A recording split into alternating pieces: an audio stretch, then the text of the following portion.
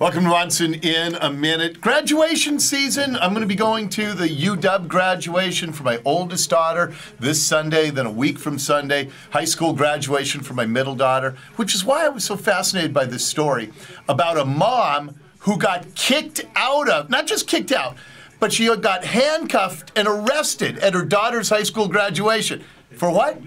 For cheering.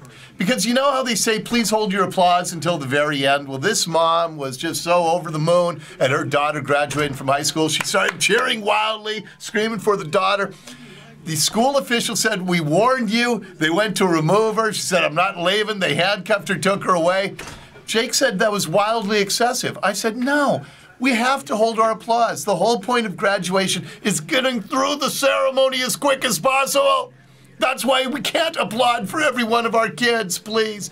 With graduation season upon us, reserve your excitement until the end. It's a public service announcement from the Dori Monson Show. And my minute is up.